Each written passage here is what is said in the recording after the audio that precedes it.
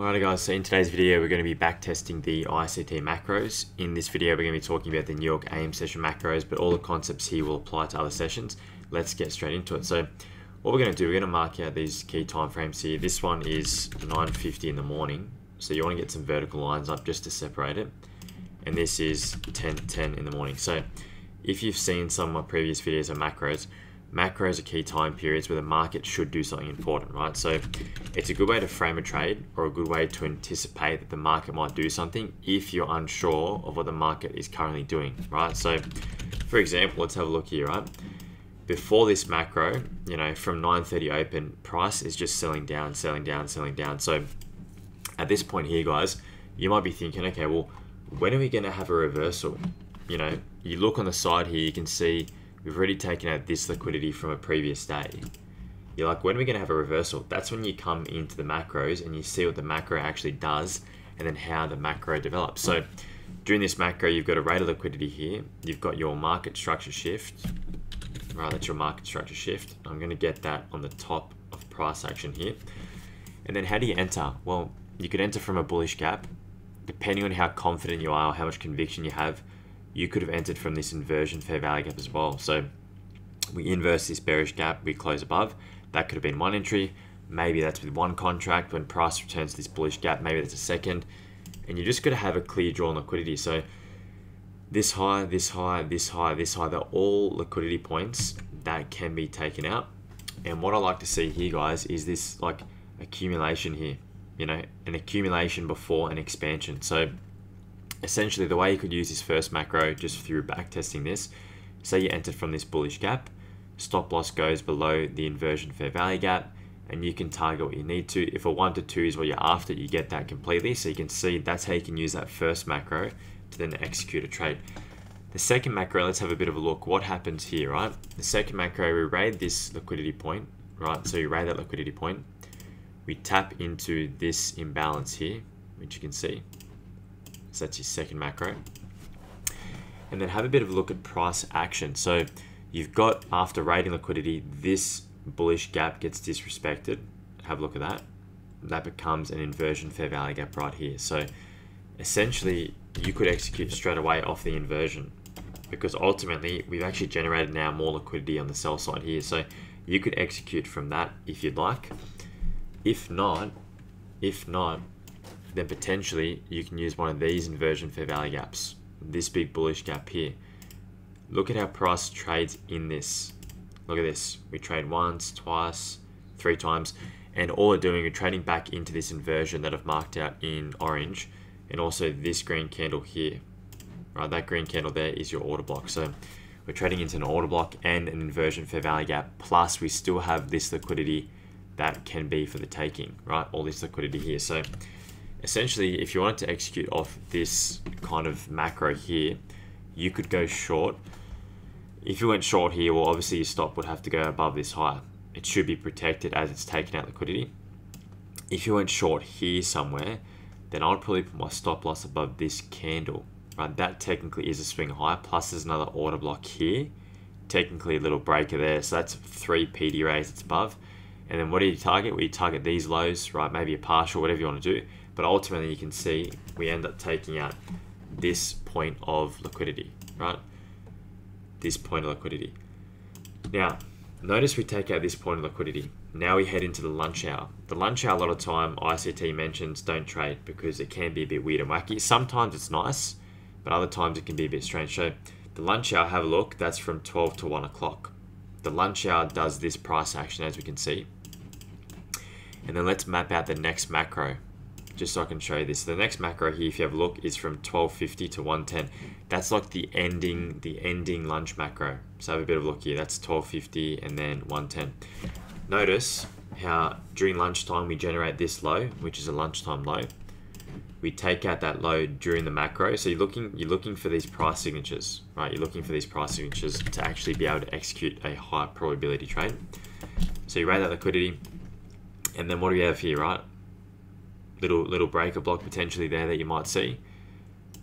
But ultimately, there's this bullish gap, and price uses this to move higher. Do we tap into it? Maybe just buy a tick here. But But ultimately we have that market structure shift. We also have an inversion fair value gap here created. This bearish gap becomes inversed, right? So you could enter from the inversion and do something similar to this, right? So you entered here somewhere, stop loss below these candles, TPs where you got plenty of TPs, right? So you can see how macros kind of behave. Sometimes, right, they won't give you anything. So what you're kind of looking for is you're looking for the highest probability macros. What makes the highest probability?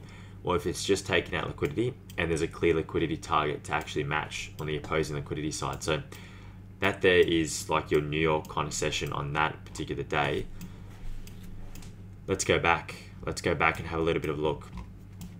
Here's the second day. So this is Thursday. And we'll do the same kind of thing here. We'll go for 950 roughly, which is that candle. And we'll also go for 1010.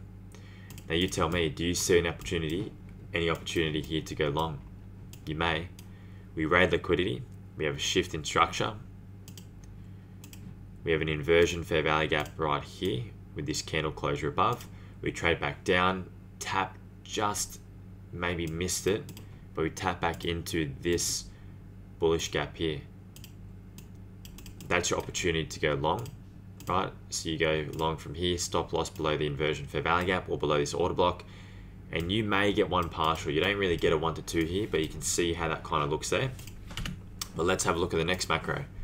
So the next macro is from 1050 up until 1110. So let's go right here. 1050 to 1110. Is there anything there that I really like? Not really, in my opinion, right? Not really.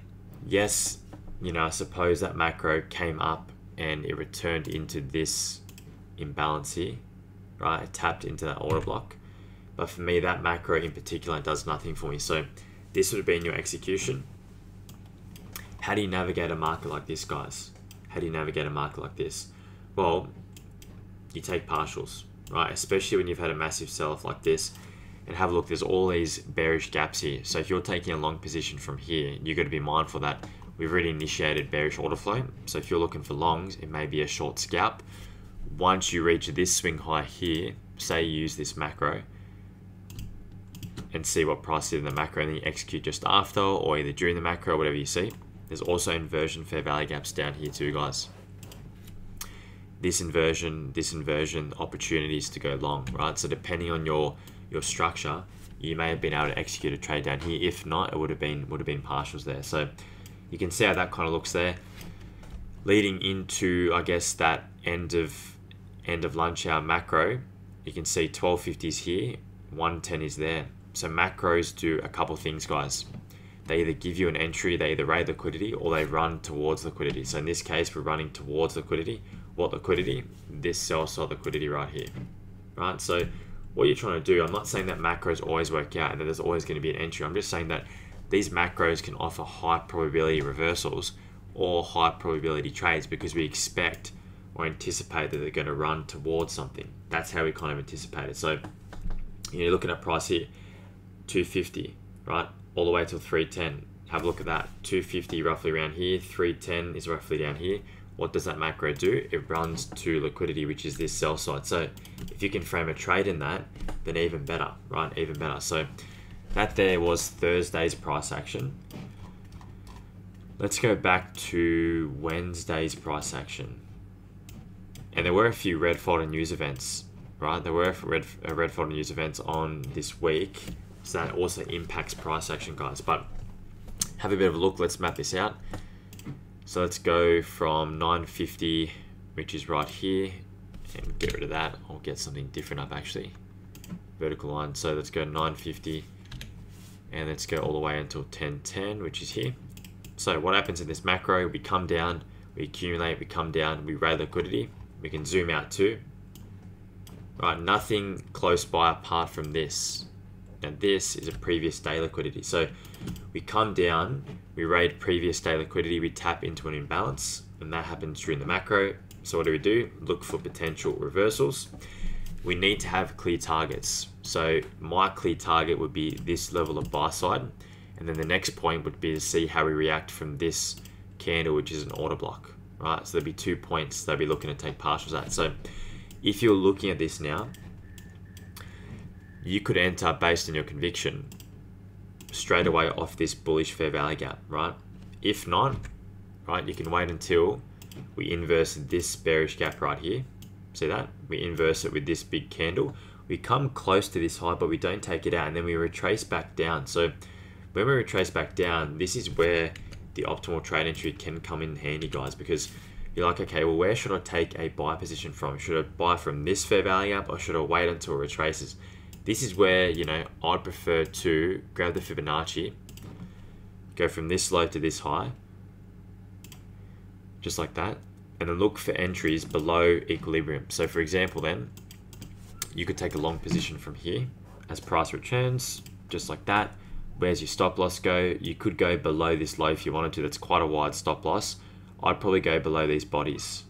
If you want to be a bit more risky, below this wick of the candle that created the inversion fair value gap. But let's assume you did this, which is a bit less risky. Do you get your 1 to 2? Yes. Do you at least get one partial? Yes. So you should at least get one partial before you may get stopped out at break even in this case, right? And you can see what happens here, guys. Price comes back up. We tap into this little fair value gap here. Look at that. We tap into that SIBI and we tap into that order block, and that's the point of reversal. Eventually, right, we do end up taking out some more liquidity, but it's not until later on. So that there's the first macro. The second macro here, let's have a bit of a look. So second macro is 10.50, which is here, until 11.10. Does that do anything important for me? Not really, guys. Not really. Nothing really there that I'd like to execute on. Right? Nothing really there that I'd like to execute on. There is this, right? And this is outside of the macro as well. You do have this inversion fair value gap, but I don't like how the body's closed above. So sometimes the macros, you look at it and you go, nah, there's nothing really here that I like. So you just move on to the next macro and you let the price do its thing. So again, here's another macro from 11.50 to 12.10. And we could tape read these macros for the rest of the session. But generally speaking, what you want to see is you want to see nice price movement. This is not nice price movement. That's all accumulation, right? Yes, eventually you expect it to get taken out, trend on liquidity. But is there anything here for me to capitalize on? No. Is there anything here for me to capitalize on? Probably not, right? The only thing that I can kind of see potentially, which is outside of a macro, is this inversion fair value gap after raiding liquidity.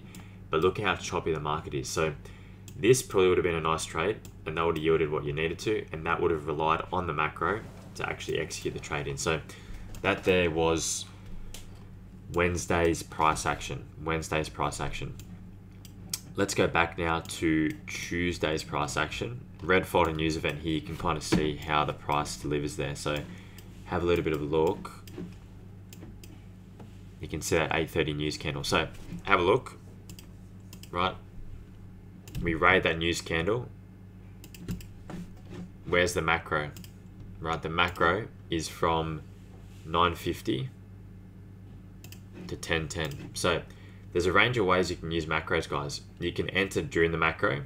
You can enter before the macro, anticipating that it's going to run, or you can wait for the macro to raid liquidity and then enter after. It just depends what the market's showing. So in this case, we've raided important liquidity before the macro. So how you could execute using this macro would be, okay, let me look for long opportunities, maybe inversion, fair value gaps, etc., that I could take advantage of to then push price higher for this drawn liquidity. These two highs here, relative equal highs, right? You can see that, and you can see how we trade through that. So quite interesting. That's another macro where this might have been CPI, something like that this week, big news event. The next macro, have a look, 10.50 to 11.10. Does that do much for me? No. Look how choppy that is in a very, very small range, very, very small range. Right, so for me, that's not really worthwhile taking advantage of. Next macro, have a bit of a look, 11.50. And this is why you kind of got to watch the market and have an idea of where you want price to go. So 11.50 to 12.10. This now has price action that I'm willing to participate in potentially, because we've raided liquidity. It's a really lovely delivery here. You've raided liquidity. You've had a bullish gap, right? That's been disrespected. So you've got an inversion fair value gap right here, right? Which is interesting. So you've got one inversion fair value gap. You've also got a bearish fair value gap here, which you can see I marked that in red, and then we sell off, then we retrace back into this civvy here. So that there's your opportunity then to go short during this macro. Why? Because there's all this imbalance down here, and you know the market probably wants to trade from discount back into premium. So really nice delivery of price action there. There's another macro here from 1250 to 110, and I'll just map that out just so you can see. So this is the 1250 to 110 macro, 1250, 110. Now, really with this, what would have been nice, if we rated that swing low, it would have been nicer. It would have been nicer. You can see we left these equal lows, and then remember, we came back and actually tagged those. We tagged those on Thursday here, I think it was, or Wednesday. So you can see macros sometimes offer reversal opportunities or entries. Reversal opportunity here, reversal opportunity here, reversal opportunity here, and in this case, entries. Once price is like this, then for me the macros don't mean much, right? They don't mean much because it's too choppy. Price action is too choppy. So that there's Wednesday's price action, I believe, or Tuesday, sorry. And now let's have a look at Monday. Very, very choppy price action. Have a bit of a look at this. Very seek and destroy conditions. So let's have a bit of a look. Let's map this out from 950. Let's have a look. So 950 is roughly here, and then we've got 1010, which is roughly about here. Mind you, have a look what happens during this macro. We do raid liquidity. We do find some kind of support, if you want to call it that. And essentially, from that macro onwards, then we start to reverse. So they're kind of like pivot points. They're kind of like pivot points. Do you execute in this macro? Is there anything really to execute from? Not really. But seeing that it's rated liquidity, then potentially after the macro, there's your market structure shift, right? You've got a fair value gap here that you could enter from. And again, how do you phrase this? Grab your fib from this low to this high and see what rests below equilibrium. This fair value gap, place a limit order at equilibrium or just below. Stop loss below this candle as it's an order block, right? Take profit, that could be one partial. This could be another partial, whatever you want to, or you could just hold for a clear 1 to 2. And that's how you could execute using the macro, but after the macro. So let the macro raid liquidity, see what price action does, and then execute after that macro. So here's the next one. So 1050 is here. We'll draw this out. Get rid of that for a sec. So we've got 1050 is here, and then we've got 1110, which is right here. So during this macro, what do we do? Yes, we raid liquidity. And have a look at this, guys. Have a look at this. So this bullish gap gets broken to the downside. That becomes an inversion fair value gap. So potentially, as soon as this candle closes, that could have been your entry during this macro, right? Stop loss above this high, or above these bodies, or above this inversion fair value gap candle. It all depends on your risk management, guys, and what you want to do.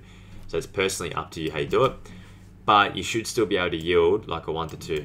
That should still be possible. And if not, hopefully you're taking partials here, because that's the next level of sell side, right? That's the next level of sell side. So you can just see how the price moves. It moves up, then it moves back down, then it moves up, then it moves back down.